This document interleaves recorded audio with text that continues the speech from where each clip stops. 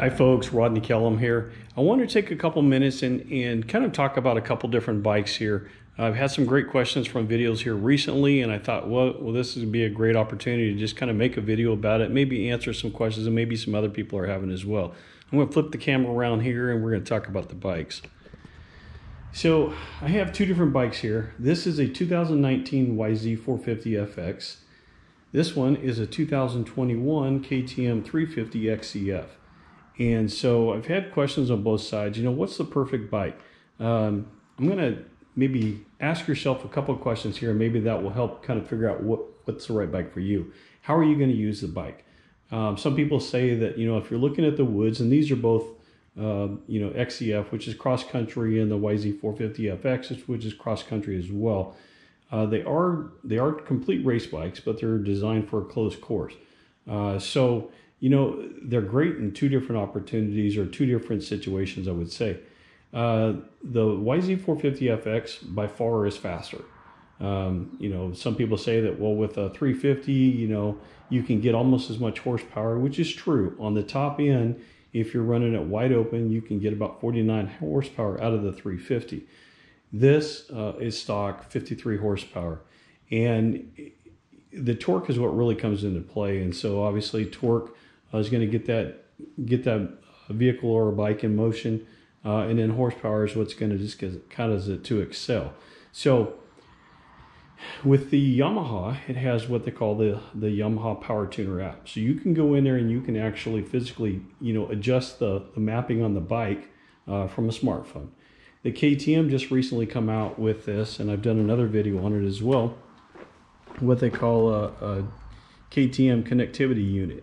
And so you can also go in on a phone app and go in there and kind of adjust it the way you want it. But there's really a huge variance on what you can actually do with them.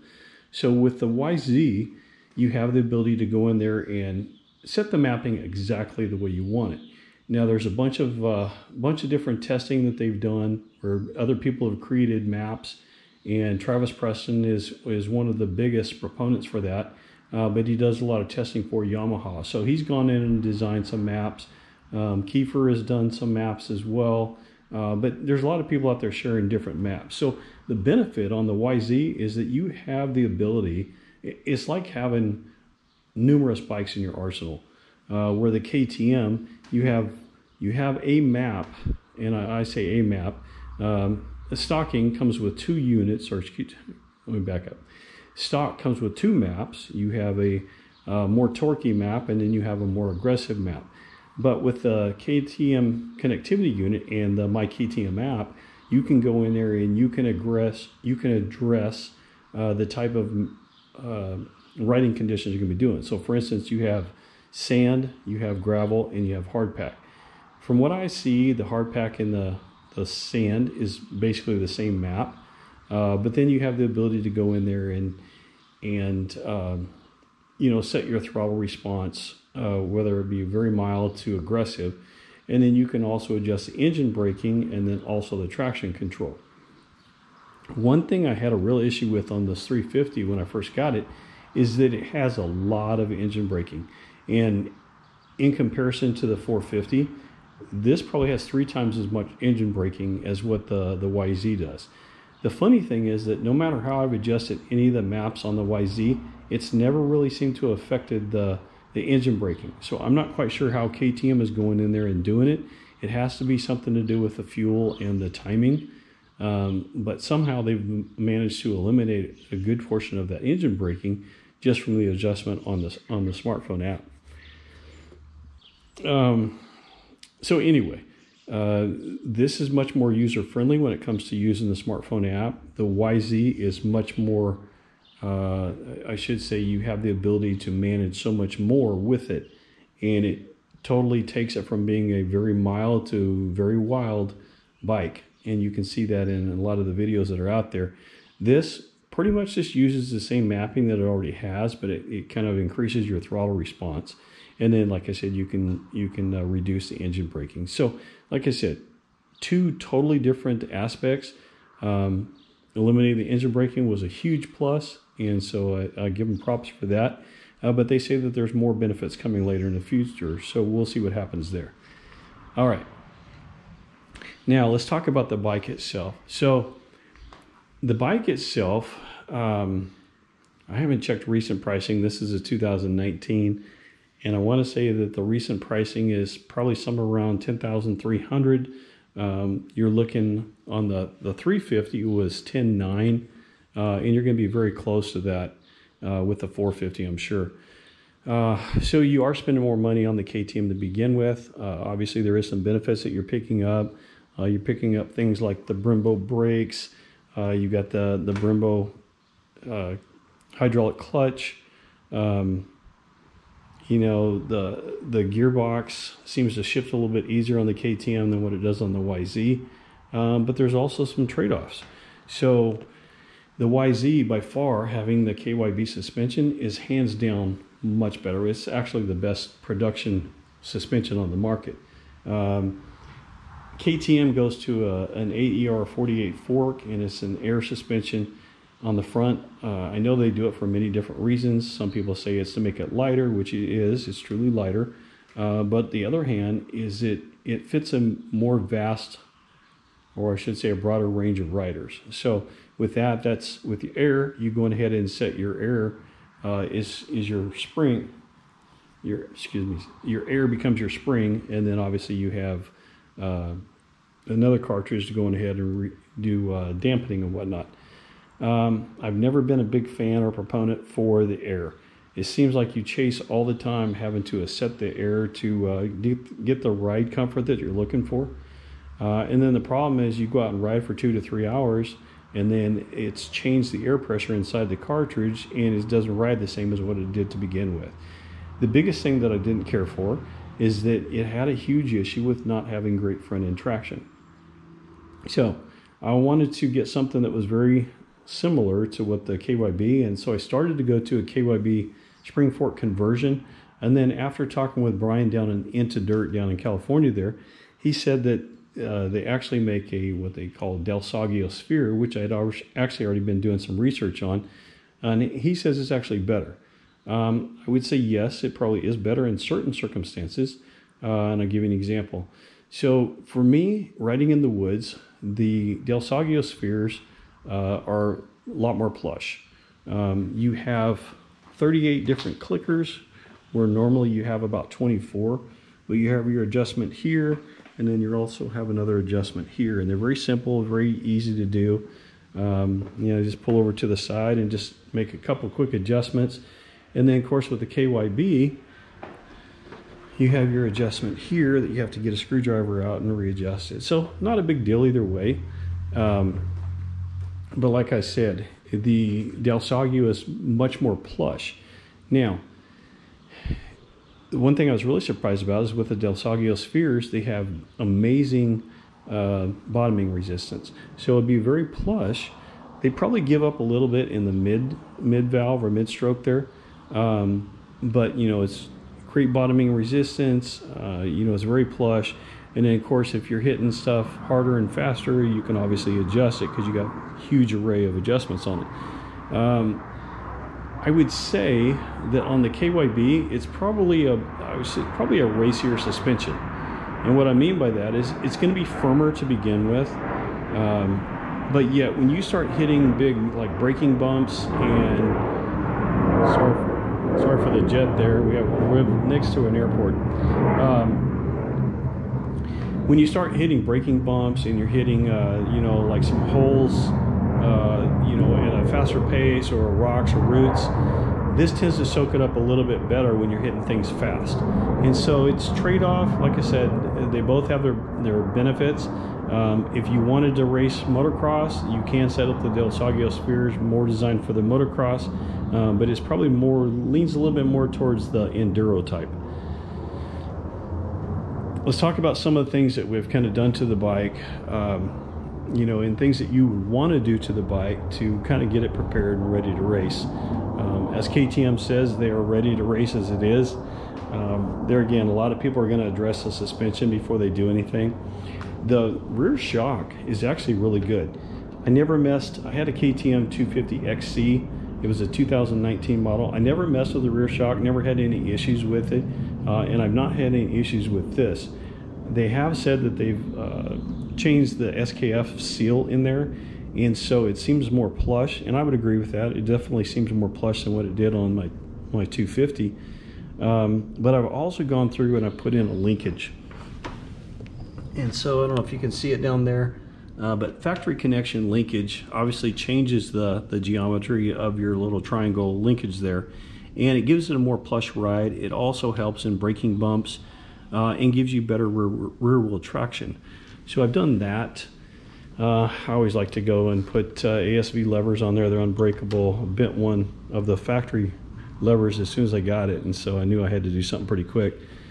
But other than that, it's just about ready to race. When you're riding in the woods, you have to have a spark arrestor, so I had to change the exhaust. And due to COVID times, funny thing is I couldn't find a slip-on anywhere, so I had to go to a full system. And so I went to the Yoshimura R12S, and I actually really like it. It makes it sound very throaty. I didn't use the other system, the full system that came from the factory. I didn't use that at all, so I can't really compare it. But I've been very happy with that, and it performs really well. I did put an FMF slip-on on here. Obviously, I did it because I had to have the spark arrestor, and the stock exhaust doesn't sound very good on these, and that was another big reason I changed as well. Obviously, you can see that I put some graphics on both of the bikes, more of a personal touch than anything else. But other than that, you know, I've not done a lot to them. Somebody's asked me, well, what about the dependability? You know, would you prefer the KTM over the Yamaha? Well, the Yamaha dependability and reliability is second to none. And you can find that anywhere. Anybody will tell you the same thing. I've never had any issues with my KTM, so I can't say what the reliability is going to be on that aspect as well. But I would assume that it's probably, if I was to compare the two, I would give the nod to the Yamaha. It comes up often, well, the KTM is a lot lighter. Yes, the KTM is lighter, and you can definitely feel it. But the funny thing is that, and I noticed this when I had a Honda CRF 450 RX. The RX, even though it was about as heavy as the YZ, both of these bikes, depending on how you've got them mapped, feel lighter than what the KTM does in certain circumstances. So obviously, when you can crack the throttle and you get that sudden burst, and it just kind of throws the bike in the direction you want it, it makes it feel a lot more light, a lot more nimble than what the KTM is. And that's one of the things that I've heard many people say, is that the KTM, because it revs slow to begin with, and most of your power is up top, almost makes it feel a little bit heavier than what it actually is. So something to kind of keep in mind. Another benefit on the YZ is that straight from the factory, the suspension is so balanced, and you can tell that as soon as you start riding it. To get on the bike, if I was just to like move the bike around this way, you know, and do the same thing here, this one feels way lighter. But you get out there and you start riding a little bit, and because it's so balanced so well, it feels a lot lighter than what it actually is. The other thing too, I apologize, I lost my train. Oh, started to talk about the gas tank. So I had a Honda CRF 450 RX, and one of the things I did not like about that bike is the gas tank. The gas tank was kind of up here, and because it was a larger tank, it had an overflow up here. Here, your tank is right here and sits down here. And so they talk about lowering the center of gravity, and that has a lot to do with the kind of the rear-facing motor. But everything's compact, everything's kind of down low, and you can truly feel that when you get out there and start riding it. The YZ, a lot of people say it doesn't corner as well as some of the other bikes. Well, you're right. KTM does corner a little bit better, and I think a lot of that has to do with how light they feel. But this actually corners pretty well. I have no complaints about the way it corners, and like I said, because it's so balanced, it seems a lot lighter than what it actually is. I don't know if that's answered everybody's questions, but you know, the question comes out, well, if you had to pick one bike, which would you pick? And there again, that's going to come down to how do you ride the bike. If I was riding the 350, like open desert, or something that's a lot more open and it flows a lot better, I would probably go with the KTM. But on the other hand, if you're talking about stuff that has some tight technical situations in it, and is more open, I would probably lean towards the YZ. And like I said, the YZ feels a lot lighter than what it actually is. The KTM is a little slower revving. And the funny, on the 350, it seems a little light on the bottom. It seems a little more 250-ish compared to the 450 that I have. But then when it hits, it seems to actually rev quicker and pick up more top end pretty fast. And so, you know, in the woods, if you're not you know, coming to a complete stop and then having to take off every time, you know, because you're cornering, if you can just kind of keep momentum up and keep things flowing, the 350 is a great bike, and I'm sure that the 450 would be the same. So, you know, give and take on both bikes. They're both awesome bikes.